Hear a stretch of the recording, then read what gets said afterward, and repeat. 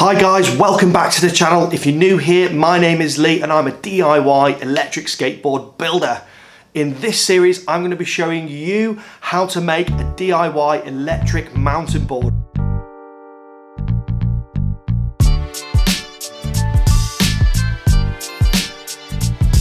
From scratch, component parts.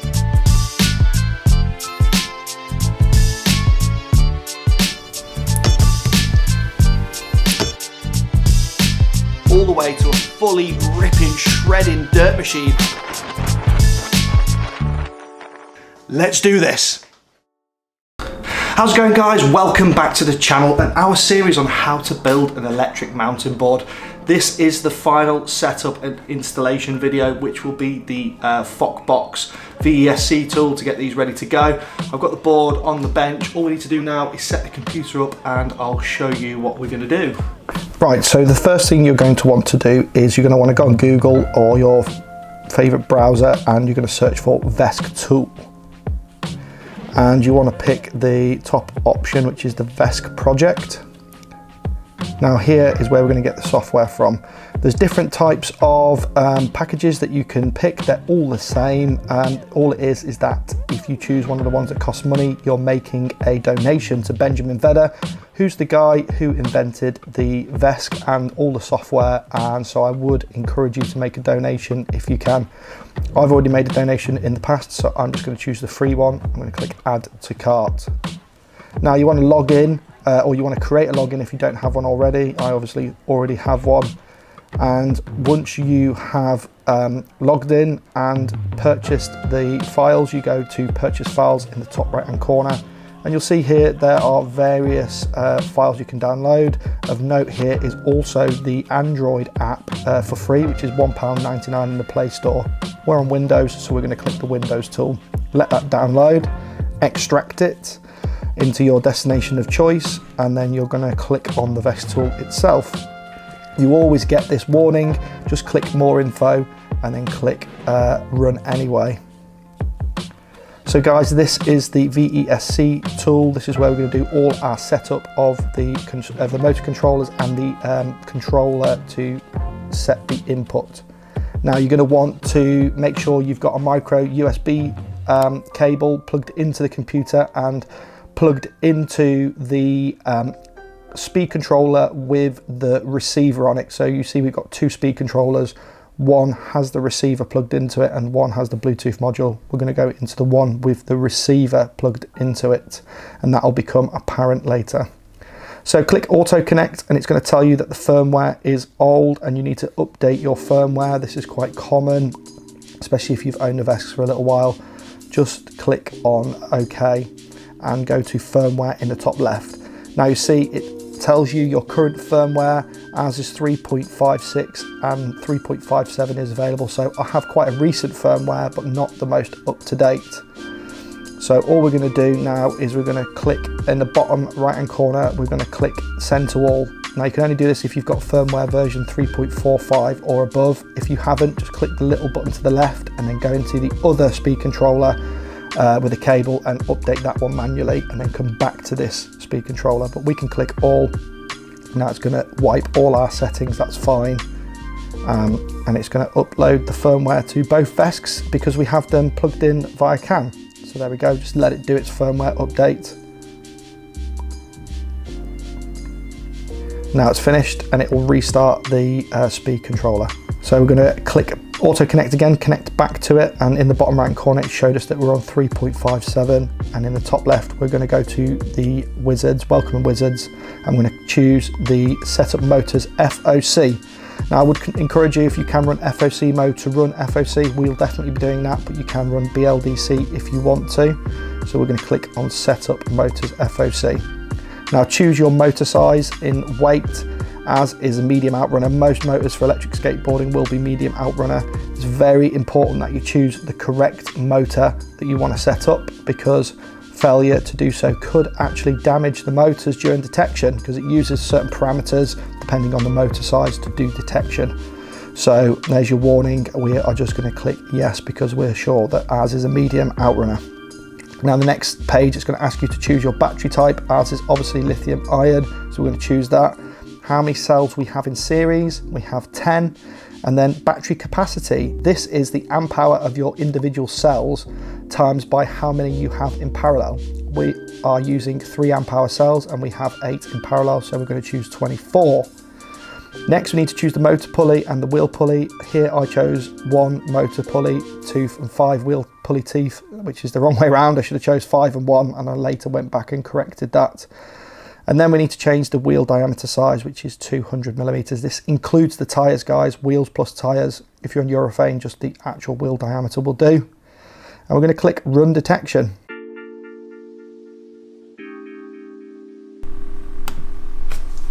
So, motor detection.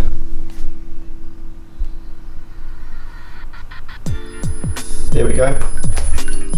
So it's just going to make some really strange noises now. That motor's spinning the right way. That motor's spinning the right way.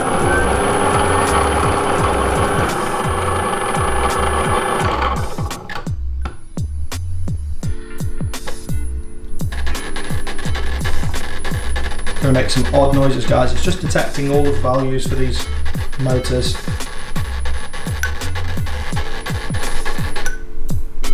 Right, with that done, it gives us all of the specs of our motors and says it was a success. So we're just going to go down to the bottom and we're going to click OK. Now, the next page, we can choose to spin the motors and check whether one of them spinning the wrong way around, which is possible depending on the phase wires. You can change the phase wires, or you can just do it in the app here. You can choose one of them to be in a sort of inverted state, so that when you press forward it actually goes forward. So you can just press one of these forward or reverse buttons and you can see the motor spin, and you can check whether it's, when you click forward, the wheels are actually turning in a forward motion or not. Click forward. Or you can click forward on the other one. Luckily both of mine are turning forward when I press forward, so there's no further inputs required for me, and we will just click finish.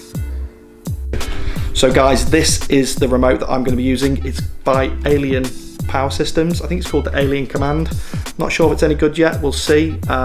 I've installed the battery in the remote. It's pretty easy to do when you get it. You may have a completely different remote to me. It doesn't matter. The process is still exactly the same. So we're going to set up the controller now on the speed controllers. So with that done, we're just going to click set up input in the bottom right now. This is going to take us through the input wizard. So it's just going to scan the CAN bus and it's going to see how many VESCs we have connected over CAN. And as you can see here, it sees the VESC that we're connected into with the micro USB cable, and it also sees the one over CAN. And you're going to choose what type. Most are going to be PPM. Our remote is PPM, so we're just going to choose PPM and click next. Now in here you can choose your behaviour of your remote. Do you want it just to go forward with no brake? Do you want a reverse like boosted, or do you just want forward and brake like we do? So we're going to choose current, no reverse with brake. And you can see these bars at the bottom there going up and down, and that is related to how I move the remote. You can see the center point is at 35%. That's because when I started the tool, the remote was already on, and I may have had the trigger depressed slightly or something like that. So there is a way to put this back to 0. Just click apply again, and it will put it back to 0. And that's now hovering around 0, which is the center point for the remote. And when we press the remote in for throttle and out again for brake, you'll see it will go fully 100% throttle, and it should go fully 100% brake as well. There we go, so that's behaving quite nicely. We want to note what percent the no input state is, and we can adjust the deadband here so that we don't get such a dead part of the remote. 10%, as long as that figure 10% is more than what it's hovering around when it's not being pressed at all, then you're going to be fine. We don't really need to mess with any of this. We can do, it's a bit more advanced, but we're just going to click next and finish.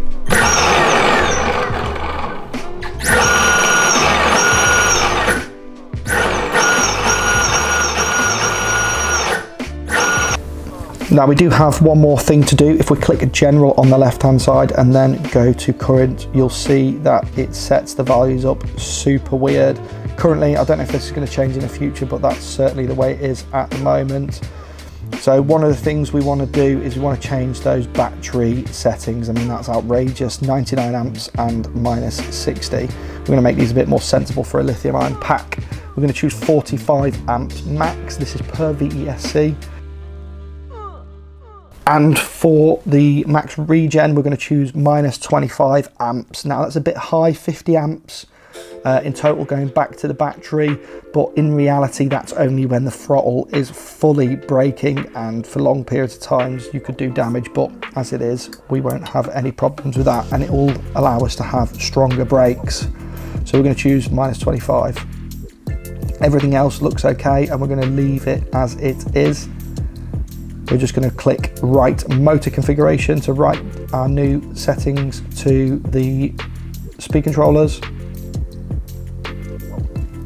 Now next thing we want to do is we want to go to the voltage tab across the top, and we want to set up our battery. It's going to have a soft cutoff. It's going to start cutting the power down when a battery gets to this voltage. We're going to choose 32 volts. Because we have a 10S battery, so that's 3.2 volts per cell, and we're going to choose a final cutoff of 30 volts. That's going to protect our batteries. If we get down to 30 volts, the speed controller isn't going to do anything anymore. Right guys, and with that we are finished setting up the board basically, so the only thing now is to put the speed controllers back where they need to be in the box, put the lid on and go for a test ride.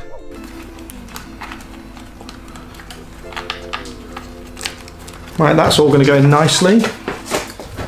So I threaded these holes already for the screws that I've chosen, and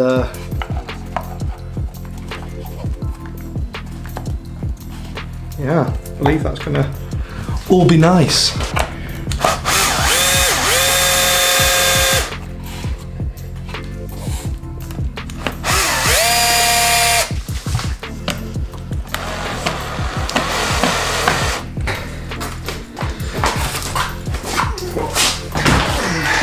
So then, does she move?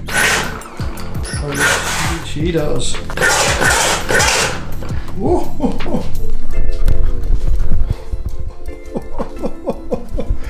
Oh dear. Let's go for a quick test ride.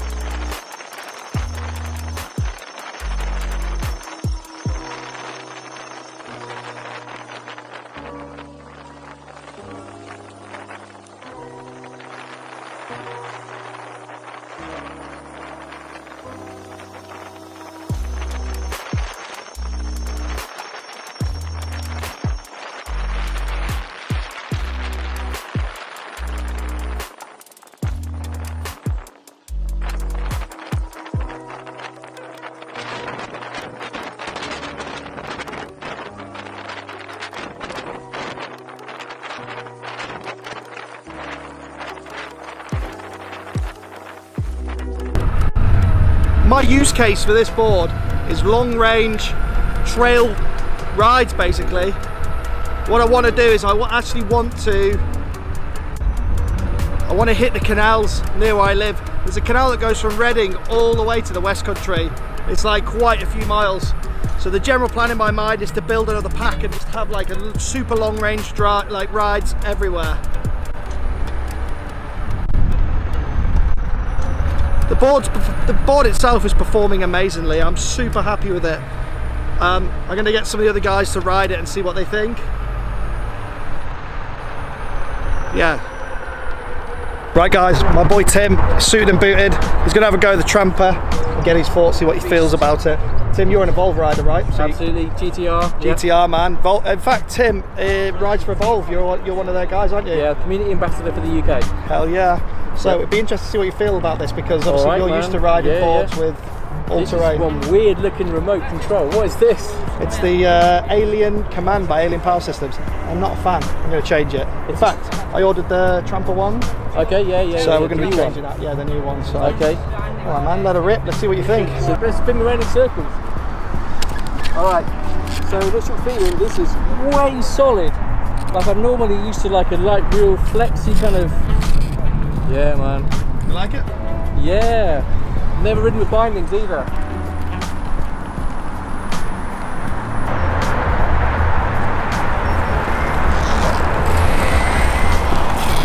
That is incredible. You like it? Absolutely incredible. The power delivery is great. The brakes, just, yeah, I feel really safe on it. It's really weird being strapped to the board. Being an Evolve rider, I'm used to just rolling around on my board and being those double kingpins nice and loose. But yeah, when I'm coming back down here, I just gunned it a bit more and you feel safe. You feel really good. You feel locked in, don't you? Yeah, it was weird at first, but I like it, dude. Also, those bindings allow you to sort of commit your weight a bit more. Yeah, I didn't get that on the first one. I'm like, because Evolve, I just relax and turn, and it's like, yeah. Oh, it didn't turn. Yeah. On the way back, it just got, you've got to kind of like, you've got to go for it. You've got to go for it. I mean, you're used to double kingpin Double kingpins all the time, yeah. So with these are complete opposite. They're stiff, the springs. Yeah. But you've got to commit your weight to turn it, but you like it? This is a good bit. This is the one you've been building on your series. Yeah. It's beautiful. You like it? Yeah? I love it, yeah. I'm glad. I'd like to do some like off-roading on this. Hell yeah, let's do it. Yeah. Yeah, we can set that up, man. We'll do it, okay. 100%. For sure. And that is it, guys. The series is over. I hope you've had as much fun watching it as I have making it. It's been absolutely amazing. And thank you so much to all the subscribers that have come on board through this series. I hope you guys stick around and check out some of the other cool stuff that I've got going on. Loads more projects coming up. Lots of cool stuff, man. And yeah, I'll see you soon, guys.